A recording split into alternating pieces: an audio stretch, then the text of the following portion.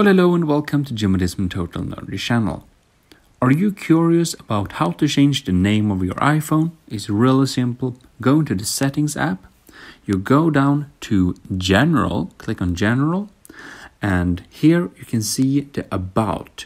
On the About, you can see in the upper part, you can see Name. This is the name of the iPhone.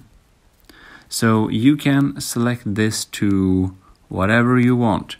And this will make it so that your iPhone looks like, this will be the name that comes up when you are basically sharing internet or other devices or searching for your device. So maybe you don't want to have your real name there for privacy reasons, then it's a good idea to change it there. In any case, I hope this little tutorial helped you out, and if it did, leave a like. See you next time, because we are making weekly tech tutorial videos. See you around. Gmodism Total Nerdy channel, signing out.